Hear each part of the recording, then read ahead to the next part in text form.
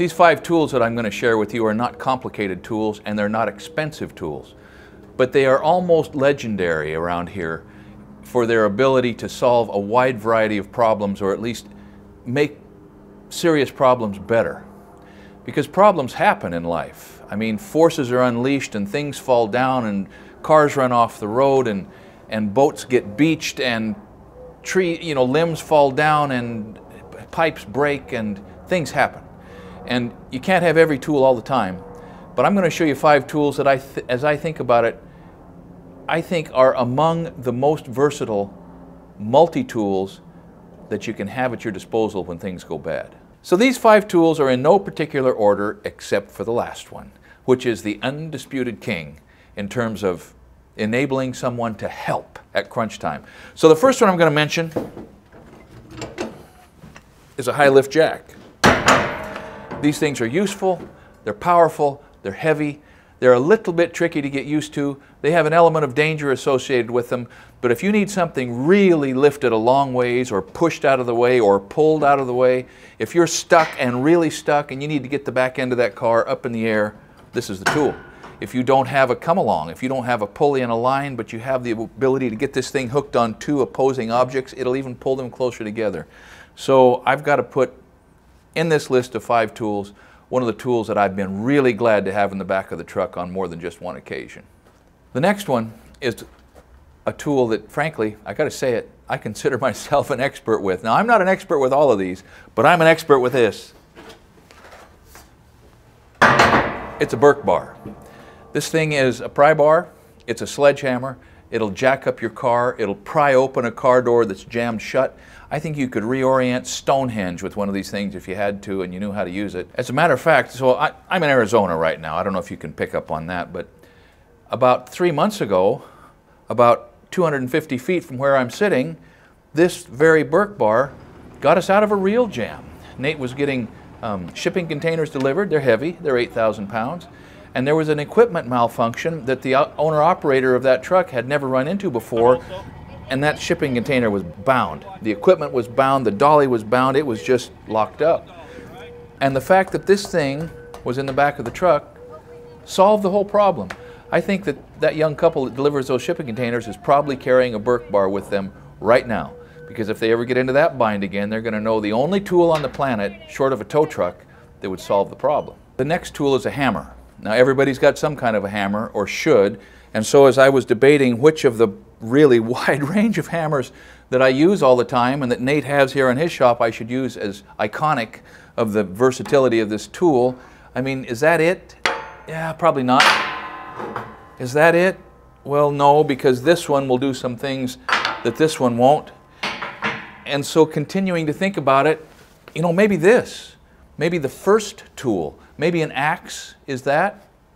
Yeah, probably, because I mean both sides of it are useful. And then as I thought about it just a little longer, I got back to what for me is the answer. And I used one of these for 10 years exclusively framing, because it will chop and it will function as a hammer. And so if you don't have a rig and axe, you don't have to run out and buy one. But in your trouble rectification setup, you've got to have some kind of a hammer. So the fourth item is a come-along. And you know, this is related, of course, to the high lift jack, and it uses leverage in the same way that a Burke bar uses leverage, but this is different. This will pull items together over quite a distance. It will hold things together. It will hold things down. It will lift so something can be loaded. It will put tension on something and hold it permanently. I mean, for years. This would resist weathering outside in the elements for years and remain just as strong as it was at the time you initially tightened it up. It gives one guy the strength of 10 men over, I think there's 50 feet of line on here. I don't know, maybe, I don't know how many feet of line, but over the distance that is wrapped around that windlass, it enables one man to work as hard as 10. It doesn't weigh much. You can put it in a toolbox.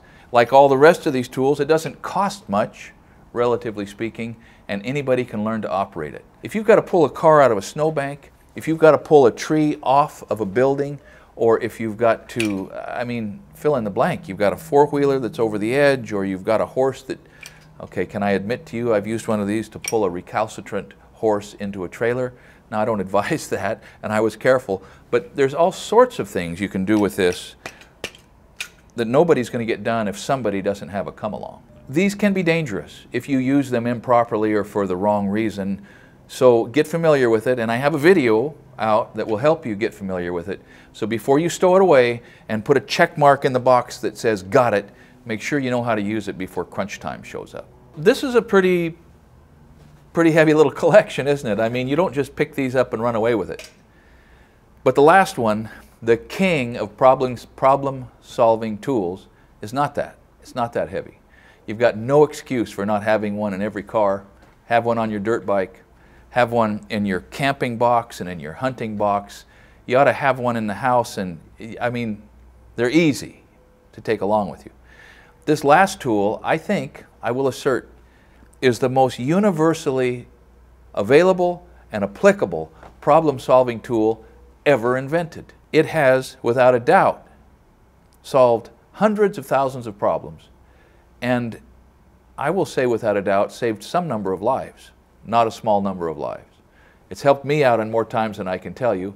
If you haven't figured it out yet, I'm talking about a pocket multi-tool. And let's be honest, I'm talking about Leatherman. I've lost probably 5 of these. I've broken a couple.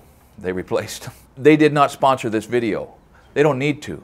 I'll be bragging about these tools till I die. Now, if you have another multi-tool, good on you. I mean, there are plenty of other brands.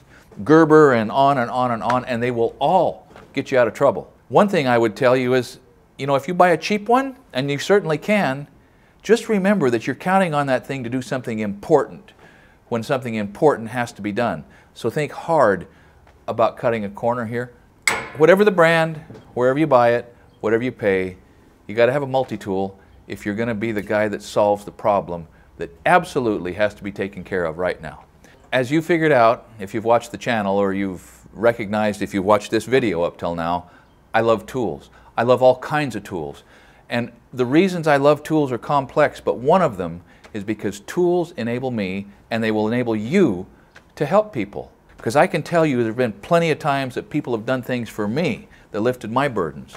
And most of the time, if it wasn't just good advice, which is also important, it involved the use of a tool or tools or equipment or supplies that they had that I needed.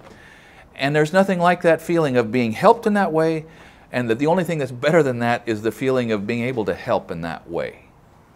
So if you haven't experienced that yet, start looking for those chances. Keep some tools close to hand. So when you're driving down the road and you see that person that needs help and you know it's the right thing to do, you can do it. And I will assert that the more of us recognize that wonderful feeling of satisfaction of engaging with people, even strangers, to solve their problems, the better our lives will all become.